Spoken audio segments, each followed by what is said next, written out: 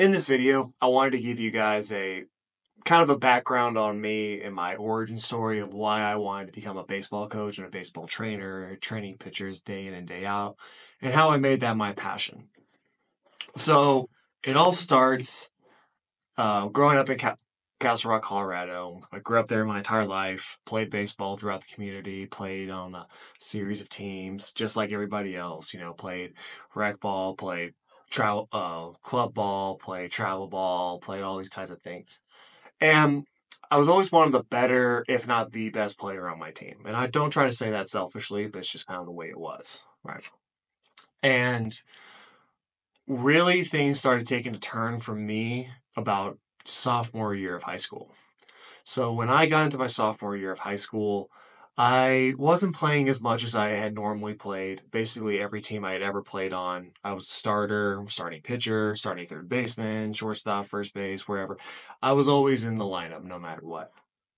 And about my sophomore year, these things started to change for me, and I couldn't really understand how to bear it.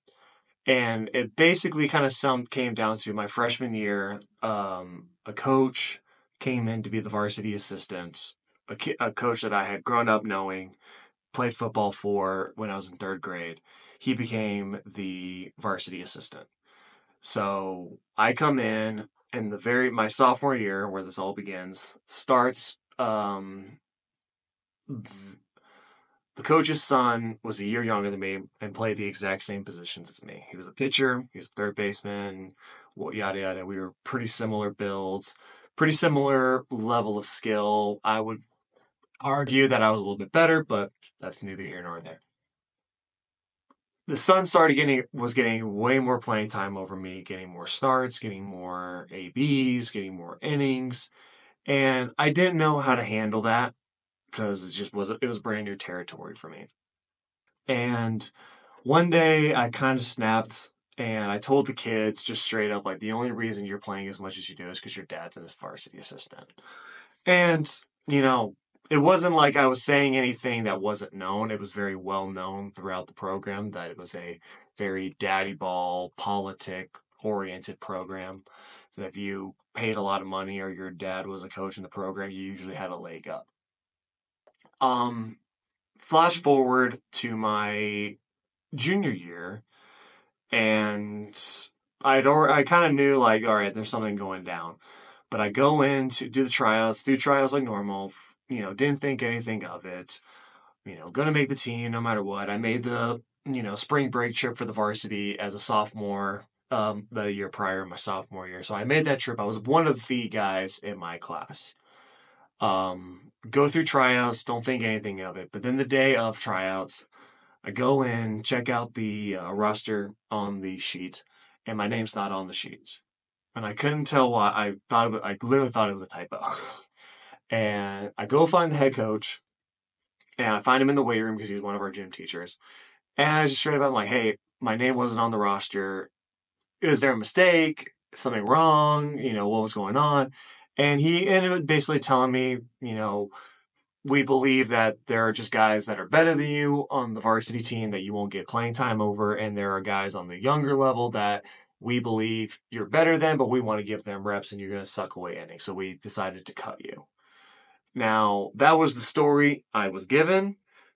Bear in mind, my head coach did not look me in the eye one single time. The entire time we had that conversation, he looked straight at the ground, at the floor. The entire time he was giving me this reason as to why they cut me. I went to the JV coach. He kind of gave me a similar story, but it was a little more like, I kind of know this is bullshit.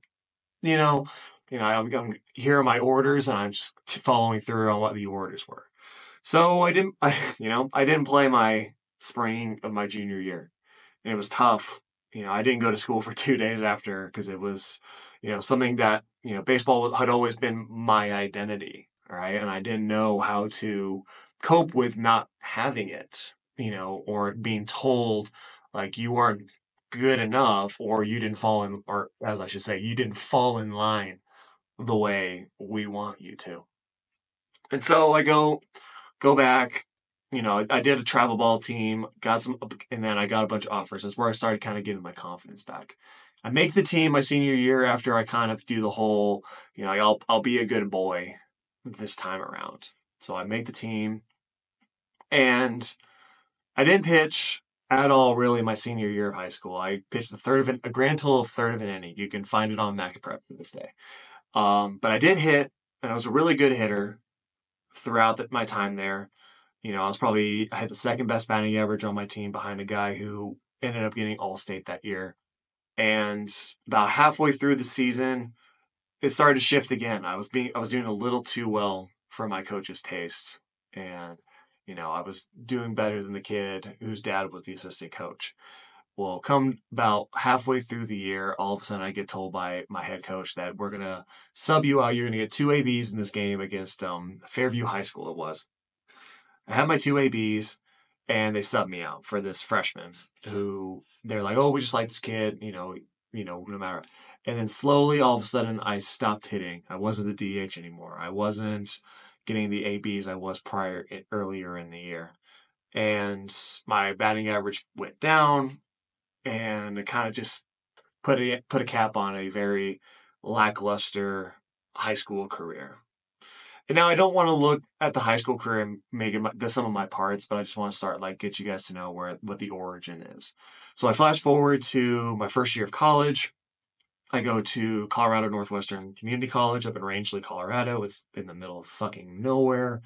And I go there as a walk-on, because I didn't have any stats to, prove myself to. I didn't have any film. I didn't have anything like that. And this is 2012. So we're not nearly in the era that we are today with the TrackMans, with the PBRs, with the everything being filmed the way it is today. So I get a walk-on spot or a tryout spot at Colorado Northwestern, and I do pretty well. But I also have this little mindset thing where I got the yips playing catch. I couldn't play catch for the life of me. And I go through the fall with Colorado Northwestern, and then at the end of the fall season, they do because they brought in there was 70, 80 kids on the roster. And I come into my meeting with the coaches, and they said, look, we like you as a player. You're really good, but we just overcommitted to these kids that were from California. So there I was again, 2 times in 3 years I had been cut from the baseball program. And, I just, it's tough because you don't know how to handle it. And and I guess you can just kind of go the way I did, and, you work through it because you know that you're good enough. You know that you can do it. You know that you can, be a positive piece of a community. And, those are my 2 origin stories. I ended up playing baseball in Kansas for 2 years in junior college. And then I went to Concordia University in Nebraska and finished up my career there. Would I ever brag about my college career? Absolutely not. It just wasn't great. And, there are a lot of things going against me, and I acknowledge that, but I also acknowledge that there were a lot of things that I could have done better. And that's kind of my reasoning, or is my reasoning for why I do this, is I want to make guys so good that no one can ever turn them down, right? You guys, people that I work with, I want them to be so good that no level of daddy ball, no level of politics, no level of, over recruiting, you will always be one of, if not the top guy on a program or on a team.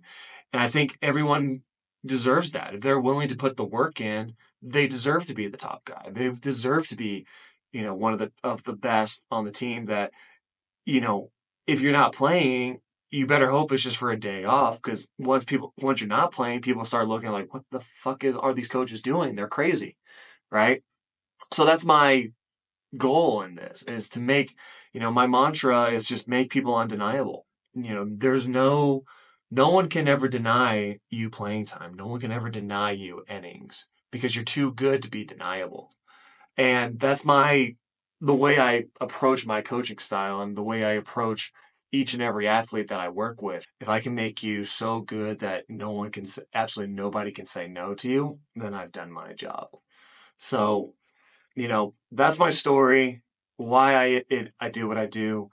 If my story is compelling to you and it's, I'm become someone that you might want to work with because I have a personal pride in everyone that I work with, shoot me a DM on Instagram. I'd love to get to work with you, teach you how and teach you and train you how to be the best baseball player you can be. And like I said, make you undeniable.